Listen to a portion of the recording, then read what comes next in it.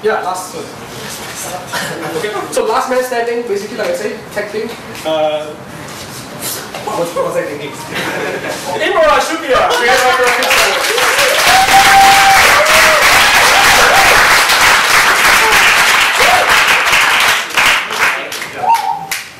I didn't take that photo, I wasn't my selection.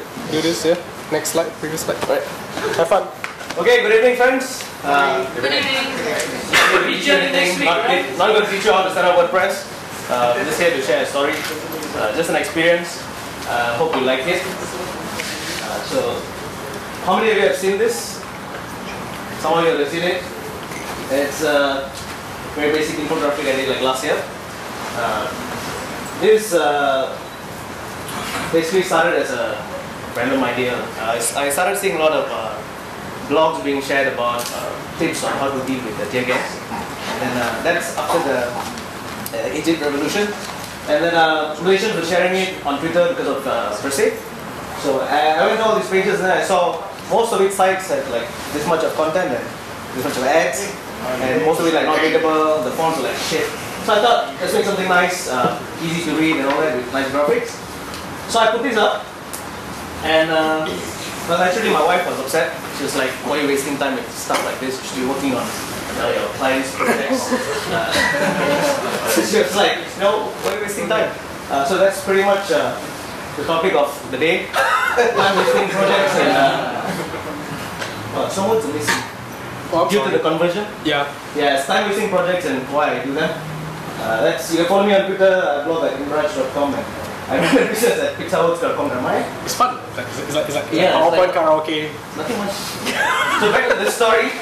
So that's how it started. So I put this up, and within like 1-2 days, I started getting like hits, 10 people shared and 20 people shared. It's very exciting because you know when you design websites for clients, and like tens of thousands of hits, it's not the same feeling. This is something that you do for yourself. You put it up. I wasn't an active blogger, so I don't make like content for myself.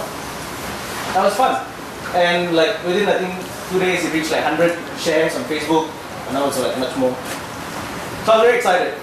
And then still, my wife was like still asking, what's the point of this? You don't have any ads on it. But, you know, this is going viral. Like, people are liking it, people are sharing it. What's the point? I said, you know, don't bother. It's just for fun. I mean, it's just like one page thing anyway. So you said it. But then I was excited because of the, you know, a lot of people sharing every day. It was like very active. Although the number was not that big. It was like 100 shares. And I didn't actually put a tracking code either. I wasn't like monitoring the traffic. So I was just going based on the Facebook shares. So I was very inspired, so I made the second one. So this was 8 years back. It was much interesting. I thought it looked good, but no one really gave a shit. Nobody, I mean, this is much later. When I first put it up, I think about 3 people shared it, and that was it. So nobody was really interested. I don't even think my wife shared it on Facebook.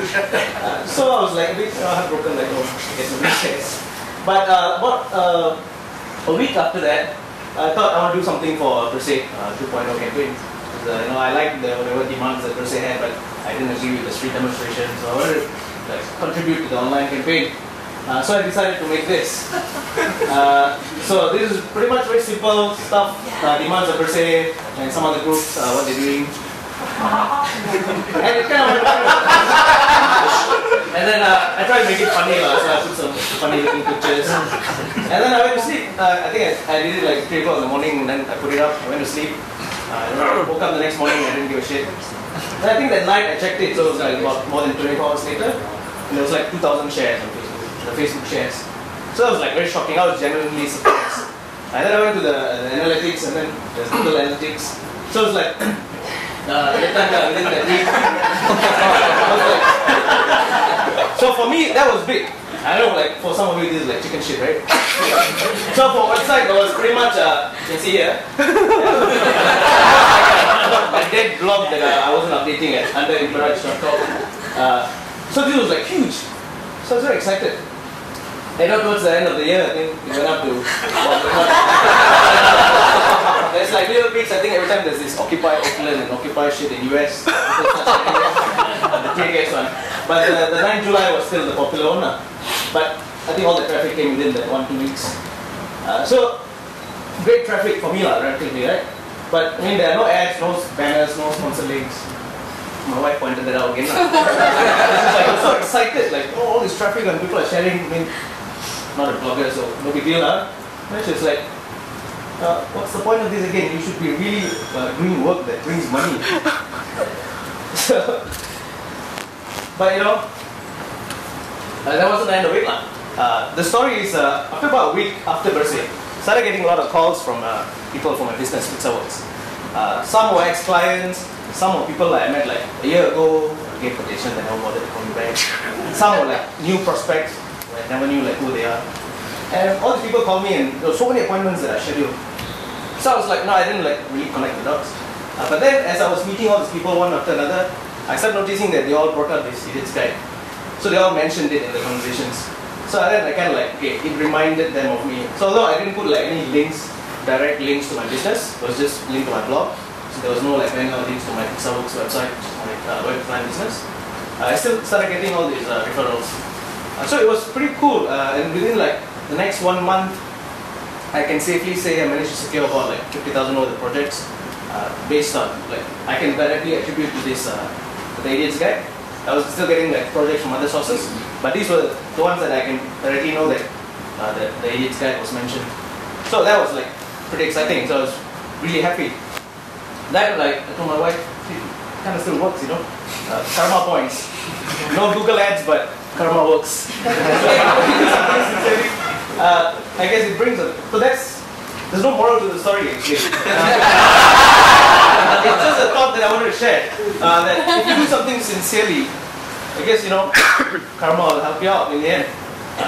You don't have to do everything with a reason, with a hidden agenda, with a monetization plan, or you know, ads and stuff. Sometimes you just do something because it's fun. You want to help someone, or you do something because you support a cause.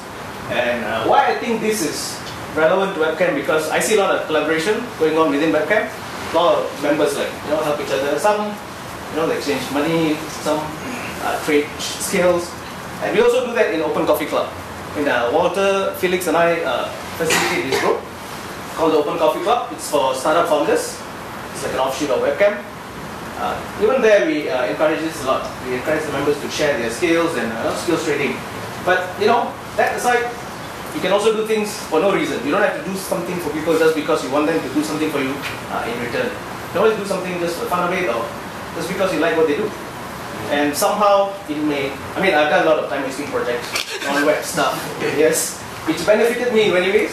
Well, something web related, so I thought I'd just share with you, all of you. That's pretty much awesome. My presentation.